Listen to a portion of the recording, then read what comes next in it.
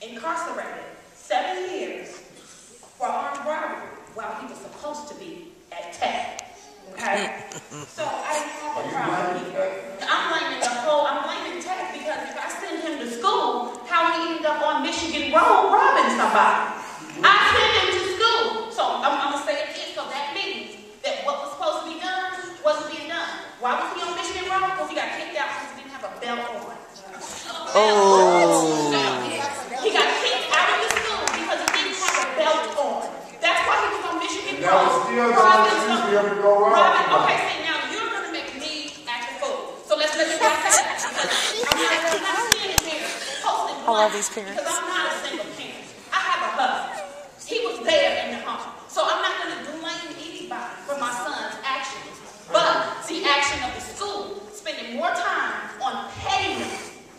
And I'm going to say it again, petty things that is not relevant to the child's education. That the child was out on the street. Nobody put him on a bus and sent him home. Nobody did anything.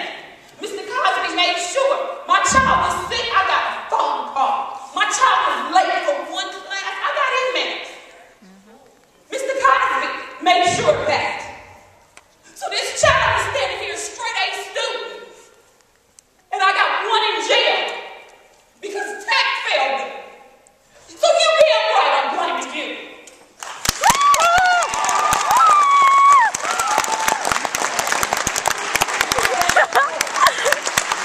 I love these parents. American Association. Very interesting. What's down here? Right here. Yeah. How you doing, sir? I'm okay. Nice mother. Dr. White, I know that you are a man of excellence, but I have some questions because I've been following my IPS for numbers of years. So you guys use the ISTEP, the ECA, as far as testing. Well, there was a deficit. IPS was at a deficit of 7,000 to almost 9,000 students in the state of Indianapolis. This year, we have a 16,000 deficit. Okay, in other words, we use benchmark and the other testing for scrimmaging to see if you're using it to monitor the child's academic progress, to monitor. So, a few years ago, IPS in the state of Indiana was at a 7,000 deficit. Now, IPS... Related to what? Just the kids fell. I said a deficit. That means negative. It's a deficit. No, I'm saying on the ISTEP plus 7,000. Yes, ISTEP and ECA. IPS worldwide. Not just short range. Not ECA, but the ISTEP plus. Well, they're both together. They combine together on your website. They want to Okay, but anyway, now instead of 16,000 IPS statewide in the state of Indianapolis with the school. So I'm asking, if Cosby does his job, I hope he don't, but are you guys going to figure another strategy for the kids to, pass it? Are they going to implement something else as far as IPS on the whole?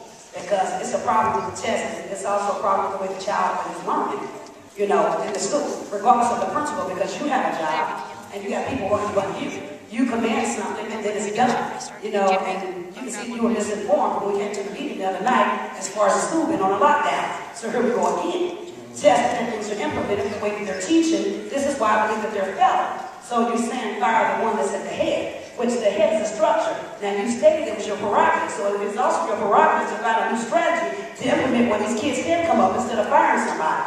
It's something that should be done. This is on hold. This is not doing it. This is IPS total.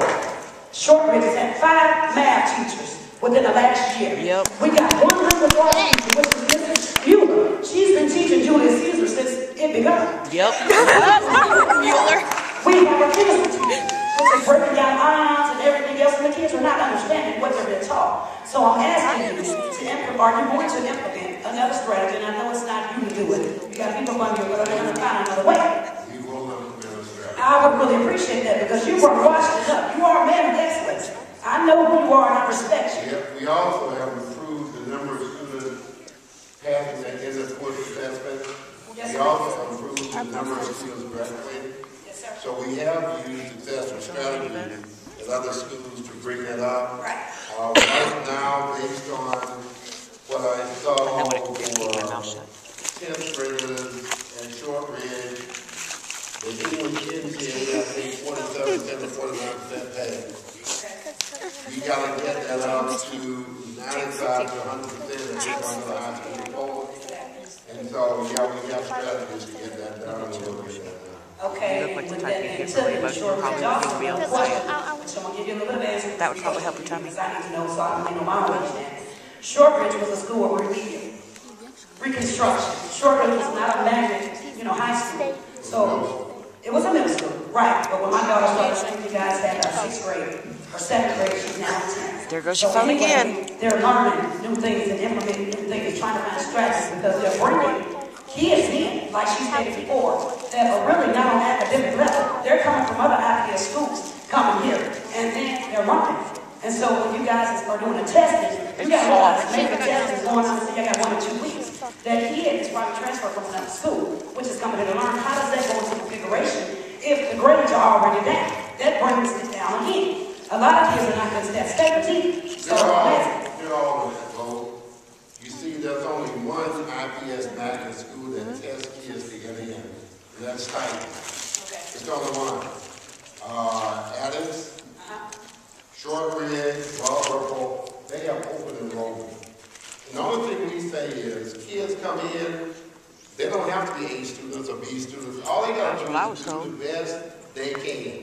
As long as they're working, they can stay there. As long as they're behaving, they can stay there. So Mr. Cosby had a philosophy that's like some of those other principles, that we were going to build them up. That's why we thought it was so unfair for the state of Indiana to penalize Arlington and Howard, because what we see, the longer our kids are in our community high schools, the better they get. They show progress. But when you put the high school score against the middle school score to grade our schools, that's not fair. And that's why we lost Arlington, even though they're improved 9.8%. All they had to do was improve 3%. We lost Howard, and they improved 8.6%. They needed 3%, but they took their scores and they co-mingled them with the 7th and 8th grade scores, and that brought them down. We know the longer kids are in our schools, especially those 7th and 8th grade coming up, they get better and better. And so we don't expect kids to have to be brilliant coming in. We want to work with them to make them better. And so this school is no different. There are great students here, but there's no student here who can't get better. But they need the best teaching possible, okay? And they need the best teaching possible. And the responsibility for getting the best teaching starts with the principal and the vice principal. Okay, now I'm glad you said that. We got a vice principal that teaches algebra. Her collateral duties are too much. She can't be a principal and teach math too. Here we go again. She's supposed to be in there to get some of the collateral duties off of Mr. Cosby. I think she teaches one class. She does, but it's one too many to be a vice principal. I've been in school, I've got over 15 years. College too, I don't have a PhD, but I'm learning just like you. You'll be an excellence, I said it before. So, we know behind every good leader, he's supposed to have a team, which structure is implemented there. So, Mr. Cosby ought to be able to do things that principals does. Vice principals ought to be able to do things that other principals. And then you have teachers that do the other things that teach the kids. So I'm trying to figure out how does all this fall on him. He has a boss. And then you got people running you, then it ultimately comes to you. So that's why I asked about implementing new strategies for these kids to learn, to get them up to a level, and not with this man losing his job, but he to really put the spirit and the heart in his school. Yep. Because you have to build trust within a relationship. I work. And you have to have trust. If I work for you, I will have to trust you. I can work for you, but I will do a poor job. We knowing that you got my back and that you got, the best interest at heart for me, I'm going to do a better job for you. That's not easily, learned. I had a bunch of principals that didn't care anything about us. They suspended you, put you out, probation, whatever. Mr. Cosby is different. My daughter doesn't have a father. Mr. Cosby talked to my daughter and made my daughter start doing better. He made my daughter take a tutoring, brought her grades up. Now she has 2 D's. It's a lot better than, F's and D's and D's and D's. But he was a father. Most principals don't take on the duties of being someone's father. That's a characteristic that you will never find. And you are a father. So I'm just asking, please, give him a little more time, please. Like you said, it's your variety. I want you to be your variety. I want you to be your variety. And I'm almost going to you right now. You're an athlete. You're the chief in charge. I'm not the captain. This is your boat. This is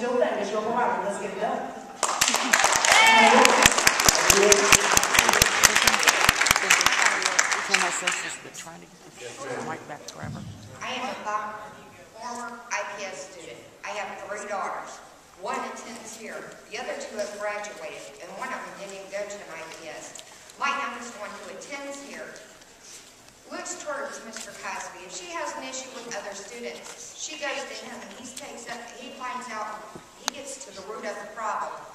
Now, our teachers in this class, this school, not of them, nobody's perfect, not even you. So why is it that he's not allowed to make these mistakes? Why can we not learn or get to the roots of the issue? Why is it that he has to be able to let go? Because all these students that I've talked to, they love him. He listens to what they have to say. Why is it a teacher has to go to him to control the students? Our students need to not only come here to learn, but get guidance. And you don't provide that. I don't see you in any of the schools. You've sent students to schools where they didn't belong. But once the students do get to a place where they do belong and they get the structure that not only do they not get at home, but they get at school, both at home and school combined together make a team. And if we can all do that, and we all stick together and make our children come from F's clear up here to the A's, why not let that program work? Why put something up and tell them, oh, well, your ideal's not worth it. We won't see where it's going. Because I wholeheartedly believe that Mr. Cosby is trying to bring these kids to make our world, bring their generation to a higher level instead of being down the job. I can see something where you have failed the IPS system. And not only you, but I've also spoken with Dr. Wood, or Howard, whatever it is. Greenwood. Thank you. But Washington, they're down in the dumps. Their scores are low. Yeah. You don't go up there. You're not on them. Wait, let me finish. You have cut everybody off. You can't knock Washington because I think listen, the benchmark scores at Washington for the 9 weeks were the highest in IPS. I can compare the two schools. My middle child, who's now in college, went to that school, and nobody gave a crap about her grades. You're right, but I'm just saying, right now, the improvement at Washington, they had the How long did it take? benchmark scores from chemistry to algebra, anything else in the district for the first 9 weeks. They made tremendous improvement. So, Yeah, they're making them now. Now, the state has had to step in and get on people's case. But why? Why should state have to step in and say something? When we've got adults teaching our children, showing them foundation, showing them life, and giving them direction and making them want to learn. You're going to take the one person, you know, you're in a pile of rocks, take the middle one out and the rest crumble. Yeah. Is that what you're trying to do to our children? Make them crumble? Make them feel like they're not ready? Not learning? Really? Are our children really that important to you? No. that's why we created this school. And that's why you're taking the rock of the school away. Your Is children that what you're are saying? tremendously important to me and Dr. Greenwood and other people that work with them. There are a lot of people who support your children that you never see. If I screamed Yes, I'll get your children are very important. Okay, you did your investigation with Mr. Cosby here. No, we ain't. Did you have anybody come in and see how things were going? Why he was Yes, here? ma'am. Because I have. Yes, ma'am. I have been here several times. Yeah, we've been in many times. And that's why we're having this meeting, right? Because you've been here many of times. Over here, son. Hello, I'm Benjamin Gerwitz. I'm a here. Have you come here with your mind made up, or are you absorbing and taking to mind what we have to say? You know, I can't really hear what you got to say. I got the evidence of several areas I told you about, so I don't hear what you got to say. Because before I make a final decision, I want to make sure I hear everything you got to share with me on anything you think that would help the situation. Okay, you seem to dismiss Mr. Cosby's interpersonal relationships with us. I've seen firsthand people change, people's grades come up, and then become better students. Is that not important?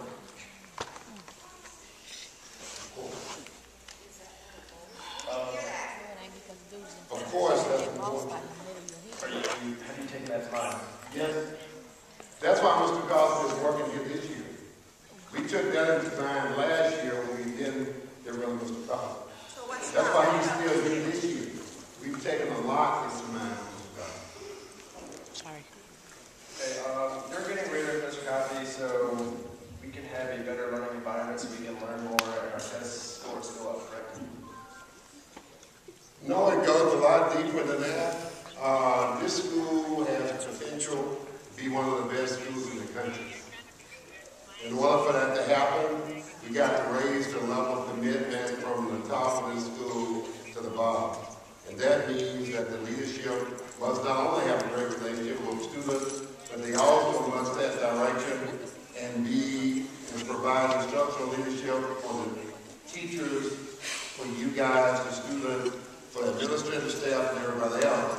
In order to get to where we need to get to, we can't have teachers saying people allow them to do whatever they want to do. We can't have teachers saying we have crazy freedom here, because quite frankly, you can't be that free when your kids are not knowing what they should do. So I'm still standing here tonight, listening to what you're saying about what this man has done for you, weighing that against these other things that I have in my mind. So